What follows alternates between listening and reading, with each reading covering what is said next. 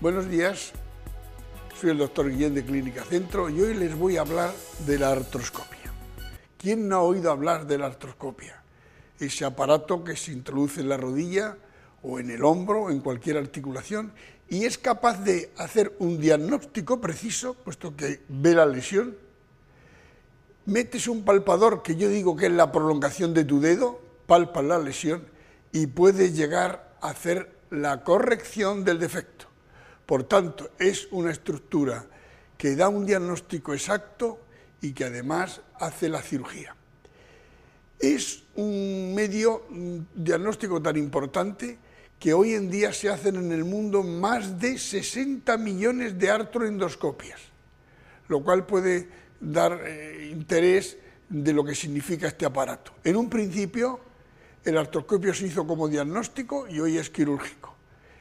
No se debería hoy operar con cirugía abierta patologías articulares que pueden ser reparadas por artroscopia. Primero, porque el paciente tiene una incisión de 4 o 5 milímetros y no está abierta la rodilla.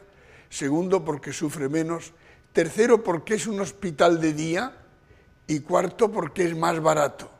El coste y amortización de una artroscopia en un gran hospital se hace con que se opere una rodilla artroscópica al día. Por tanto, es un gran avance. Yo recuerdo que en un momento de la historia me dijeron: Pedro, ¿por qué te empeñas en mirar por el ojo de la cerradura si puedes abrir la puerta? Era en el momento en que la cirugía de la grande incisión se imponía y sin embargo hoy, con el artroscopio, con una incisión de no más de 5 milímetros, somos capaces de diagnosticar o corregir un defecto.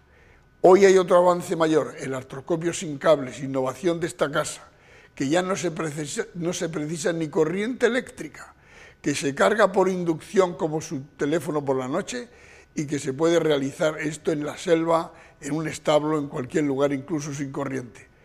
Es la tercera generación de la artroscopia sin cables, que pronto se verá en el mundo y es una innovación de nuestra casa. Muchas gracias por su atención.